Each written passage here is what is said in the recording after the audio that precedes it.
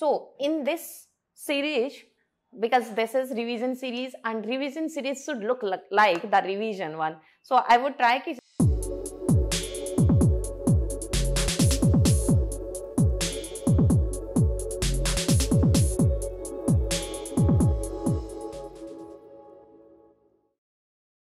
Hello everyone, greetings of the day. I am here again with the new series that we have started for revision of ordinary differential equation. I would try that these kind of series that would be there for the entire mathematics optional, and we have started with ODE. If somebody have not watched the part 1, then you can go for the part 1 and this is the part 2.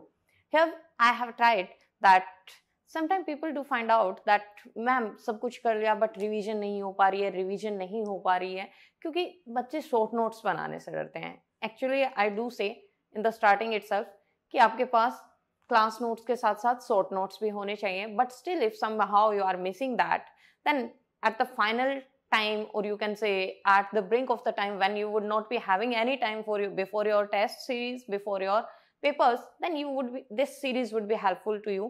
So in the first thing, we have done the ordinary differential equation of first order, both first degree as well as higher degree, and here we will be discussing ordinary differential equations of higher degree. So for that, what kind of ordinary differential equation of higher degree look like? So general equation of ordinary differential equation of higher degree is this way: P naught, that is d raised to power n, plus P1 d raised to power n, this is capital D, d raised to power n minus 1, then P2 d raised to power n minus 2, and so on. This would be there up to Pn and then constant, along with y is equal to x, where everybody knows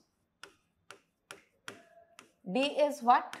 Symbolic form of d by dx, d by dx, and similarly d square is second order derivatives की symbolic form हो जाएगी dx square, and same way dn would be what? D raised to power n over dx raised to power n. So this way we do have different symbolic form.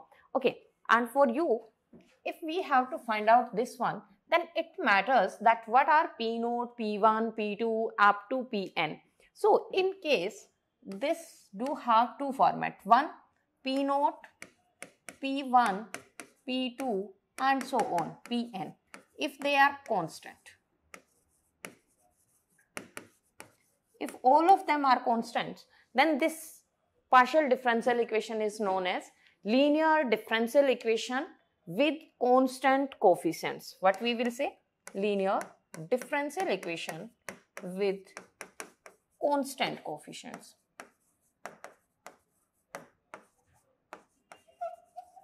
Okay, but if they are not constant or इसी को क्या कहोगे? If this is not constant, then it is a linear differential equation. So y का function तो हो नहीं सकता. All the P naught, P1 up to Pn, all or some of them are functions of x. If they are functions of small x, then what would happen? Then we do have specific cases. One, if it is of some particular pattern, then we will deal with homogeneous equation, homogeneous ordinary differential equation. Okay, and if particular pattern nahi hai, but then it is of second order, because I am dealing with our syllabus only. Second order with variable constant.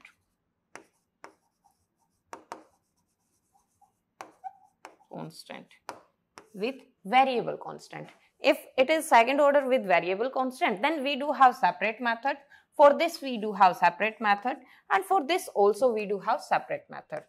So in this series, because this is revision series and revision series should look like the revision one, so I would try कि videos हमारी छोटी छोटी ही रहे. In this video we will be discussing this one only. In the upcoming video, we will deal with this portion of higher order differential equation. So let's continue with this one. And for this, what we require? For any higher order differential equation with constant coefficients, we have to find out two parts. One is known as complementary factor. This is complementary factor, and it is a solution of your only left hand side. What is this? It is solution of this portion. I would be writing right hand side equal to 0, and for finding out the solution for right hand part, you do have particular integral. First, we will try to find out how we would be finding out the complementary factor, and then we will find out particular integral as well. Okay. So let's proceed for complementary factor. I would be rewriting the equation again, and we are dealing with only constant coefficients. So let me write first. This is P naught dn plus P1 dn minus 1 plus P2 dn minus 2 and so on. Up in the last we do have Pn, and y is equal to 0. This portion, the symbolic format, it is known by some name, and that is auxiliary equation. Auxiliary equation. But our main focus is how to find out the complementary factor. And for that, what you need to do? You have to factorize this equation. How you would be factorizing this one? For factorizing this one, these what we will have? P naught, P1, P2, Pn, these are constants. And we will put d is equal to m. Then this equation become P naught m raised to power n plus P1 m raised to power n minus 1 up to Pn, and that is equal to 0. This is the symbolic form. And here what you need to do? You need to find out the roots of this equation. This is a nth order differential equation, and you can say nth order equation. So it would be having n roots, and let's suppose these n roots, find out the roots, and let these n roots are what? Are m1, m2 up to mn. Okay. So up to here, all the procedure is simple. What you need to do? Convert d, right at the place of d is equal to m, you would be getting a mth order equation, and for that you need to solve this equation. If it is mth degree equation, then you would be getting m different m roots. It may be different, it may be same, or depending upon different values, it can be anything. And depending upon the nature of these roots, we will find out that what would be the complementary factor. So there may be chances that, let me make some space and then we will be doing this one. So now these m roots are there, but don't we have choices here? If first choice is all the roots are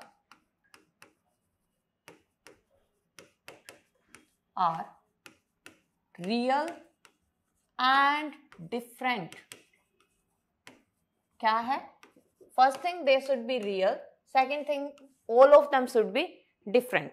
And if it is so, then what would be our complementary factor? Then complementary factor is written as, complementary factor would be C1, that is constant, any constant, C1 e raised to power m1x plus C2 e raised to power m2x up to Cn e raised to power mnx, and that would be our complementary factor. कुछ नहीं करना, roots find out किए हैं, सभी roots को e raised to power में लिखते जाइए and you would be getting the solution. Okay, that is the complementary factor. But there may be chances that some of root may be repetitive. मान के चलिए है तो real but different नहीं है. Second case is m1 is equal to m2 or rest all of them are different. m3, m4 and mn are different. Then what would be complementary factor? See, अगर हम पहले वाला follow करें, then what would happen? We will get c1 e raised to power m1x plus c2 e raised to power m2x. But m2x is nothing but m1 only.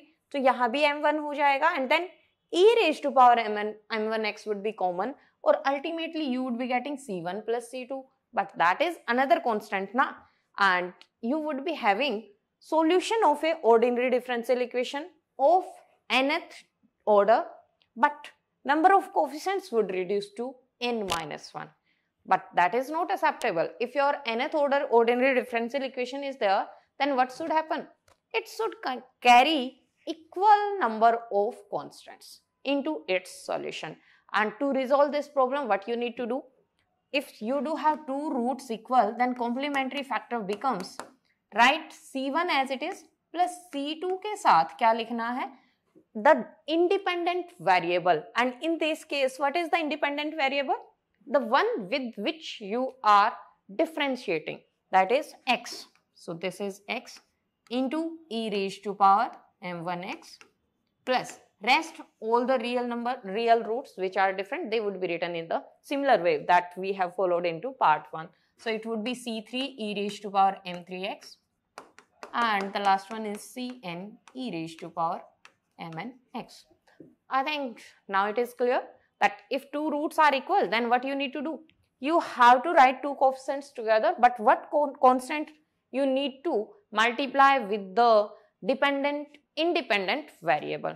Okay, so this is all about real and different roots, real and similar roots. But what if roots are not real? Then we know one basic thing. If roots are not real, then what happens? Then they are complex one, but there is one condition. Complex roots always occur into pairs. In a real equation, complex roots always occur into pairs. So let's assume 3 roots are complex, and if the roots are complex, then roots would be like m is equal to alpha plus iota beta would be there, na? That is a complex root. But we know complex root occur into pairs, so it would be always alpha plus iota beta is a root, then alpha minus iota beta has to be the root. And then how you would be writing the complementary factor? For this root, the complementary factor is written as, the real part of this one is written as e raised to power alpha x plus, for the imaginary part, what you need to do? You have to write e, देखो यार, basics याद रखो.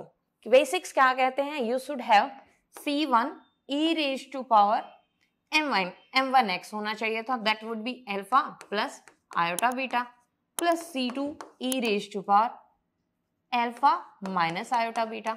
यही होना चाहिए ना. And यहां से I can write e raised to power alpha, e raised to power alpha इधर. So what we will be getting? E raised to power alpha is common and we are left with c1 e raised to power iota beta plus c2 e raised to power minus iota beta. But what is e raised to power iota beta? Cos beta plus iota sin beta. And what it would be? Cos beta minus iota sin beta. Let's write. I will write directly also, but once I am telling you that how to go by basics. This is cos beta plus iota sin beta, and what it would be? Plus c2 cos beta minus iota sin beta, है ना. और यहाँ से हम क्या करेंगे? Club the coefficients of cos beta together and club the coefficients of sin beta together. Then that there would be c1 plus c2 cos beta, and next one would be c1 minus c2 sin beta, or along with iota. So you are getting two coefficients. One is c1 plus c2, another one is c1 minus c2. Instead of writing c1 plus c2, c1 minus c2, can I write a and b out there? So this would be e raised to power alpha a cos beta plus iota b sin beta, है ना. यही बन रहा है. सो चाहे आप basic से चाहिए यही आएगा. और याद रखने के तरीके से जब रिवीजन सीरीज हो तो ऐसे करो ना करो, बिल्कुल सिंपल याद रखने का तरीका है. e raised to power real power alpha x लिख दो, then constant cos beta plus iota b sin beta, and that is how you need to remember. Real part would be the power of e raised to power alpha, and imaginary part would be the angle of cos beta and sin beta. That is how you would be writing. This is how you would be deriving the thing. But for the revision purpose, it is okay if you don't need to derivation. Do remember this one directly. And similarly, if here the roots would be repeated, तो क्या करना है? Constants के साथ a plus bx कर दो, a1 plus b1x कर दीजिए और वहाँ भी b plus b1x कर दीजिए, and that is how you would be writing for real and complex. सभी roots हो गए. So this was all about how to find out complementary factor. But this is the portion of only left hand side. What about the right hand side? For right hand side, you have to find out particular integral. And how you would find out the particular integral? So particular integral is written as 1 by fd into x. X is what? Right hand side. जो right hand side है. Then what is f of d? F of d is your auxiliary equation जो हम symbolic form में लिखते हैं. So that is your auxiliary equation, and then you need to find out this particular integral. This is the formula for pi into short form. But how you would be calculating this one? To calculate this, what you need to do? You need to factorize this one. And how you would factorize this one? D minus alpha 1 would be there, D minus alpha 2 would be there, up to D minus alpha n degree है, n factor तो आएंगे into x. And then you have to solve it one by one. But what is the formula for solving this one? So formula here is d minus alpha x. If you have to calculate this one, then formula is write e raised to power alpha x as it is, integral e raised to power minus of this one minus alpha x into x dx. This is the formula. This x is right hand side. So it is the basic formula that you need to do. And if you don't know anything, you don't remember any formula, then go with basic principle. This is the basic definition to find pi. But to solve this one into easier way and to calculate, to reduce the calculation time period, there are some of the specific cases, and I would be writing them as well, because these special cases, they comes very handy when you are calculating the particular integral. So this depends upon the feature of x. They says first case is if x is equal to e raised to power ax type something, कि आपकी right hand side है वो सिर्फ e raised to power ax जैसा कुछ है, then what would be pi? Then pi में definition says it should be 1 by f of d into e raised to power ax. But how you would be calculating? Rather than going by integration, सिर्फ आपको क्या करना है? Into denominator replace d by a. d को सिर्फ a से replace कर दीजिए and you are done. So here pi would be pi 1 by f of a e raised to power ax. But there is a condition, f of a should not be equal to 0. Because if denominator is equal to 0, then that would be undefined. But there may be chances that it is equal to 0. But what if f of a is equal to 0? तब क्या करेंगे? कोई तो हथियार तब भी होना चाहिए, 0 तो बन ही सकता है. It is not like कि नीचे 0 नहीं बन सकता. Then what you need to do for pi, जो भी आपके पास यहाँ है x से मल्टीप्लाई कर दीजिए, नीचे वाला जो है f डैश d उसको क्या लिख देंगे? Derivative with respect to d of denominator, and then repeat the procedure. Derivative करने के बाद replace d bye a, and if you are able to find out that, then non zero आ गया तो अच्छी बात है. बट अगर फिर से जीरो आ जाता है, फिर से क्या करेंगे? अगेन x से मल्टीप्लाई कीजिए, फिर से डेरिवेटिव कीजिए, and then repeat the procedure, and so on you would be doing this one.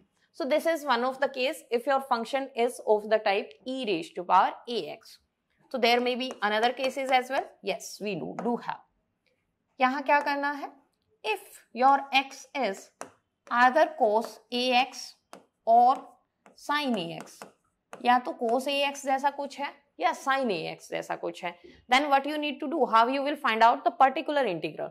So particular integral की डेफिनेशन क्या कहती है basic, it should be 1/f of D and cos ax, sign ax भी इसी तरीके से होगा, आप डील कर लीजिएगा।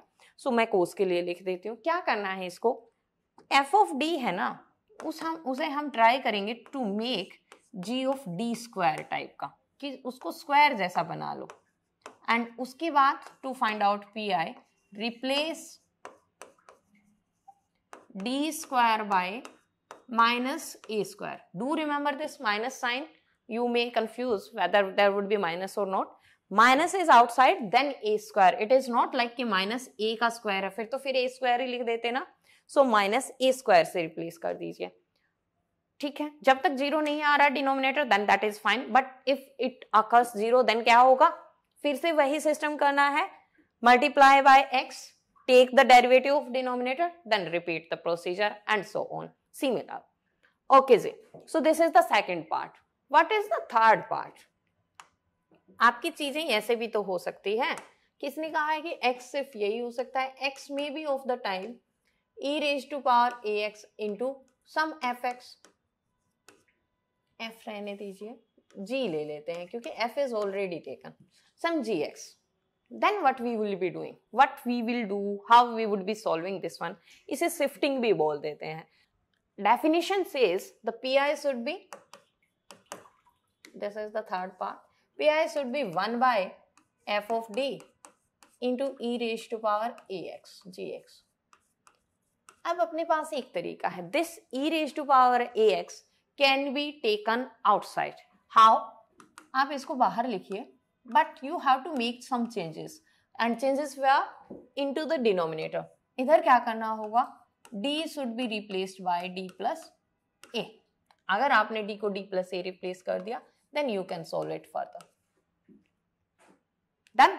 ठीक है. So that is the third part, that e raised to power ax can be taken outside and then you have to change d by d plus a and then go with gx, what behavior gx do shows, according to that you have to proceed. Okay, done. Then fourth case is that x may be of the type x into v. There is some simple x and then some other function of x. vx लिख दीजिए so that you do not get confused. अगर ऐसा हो तो क्या करना है, pi would be here, pi would be, it should be, definition says f of d into x vx. But you may be thinking, जैसे हमने e raised to power ax को बाहर ले लिया, क्या x को ले सकते हैं, इसका क्या फॉर्मूला है? Yes, we can do. पहले बार x को as it is बाहर रखिए और बाकी f of d vx इसको सोल्व कर लीजिए. But along with this there would be second term. Second term says that अब x नहीं आएगा, d by d करना है, किसका? 1 by f of d का.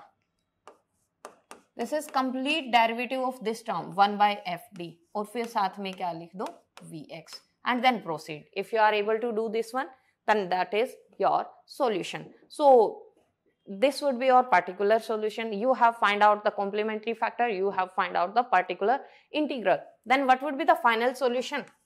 Solution would be y, that is dependent variable, is equal to complementary factor plus pi.